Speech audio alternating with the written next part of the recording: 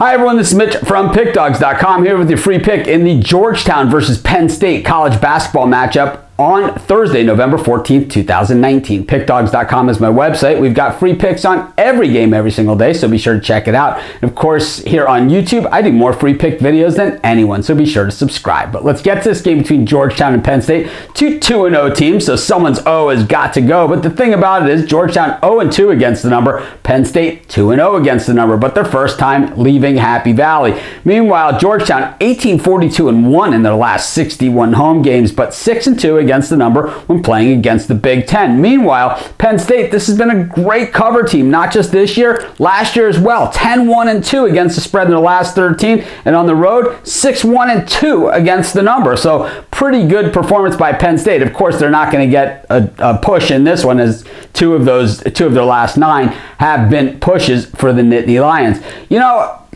Georgetown, they just can't seem to get over the hump, and to me, that shows that they might be in trouble in this game. I know that Omer Yurtseven, 17 points and 15 boards last time out. He's a baller. Meanwhile, Myron Jones for Penn State, 14 points. Lamar Stevens, 13 points in the last game.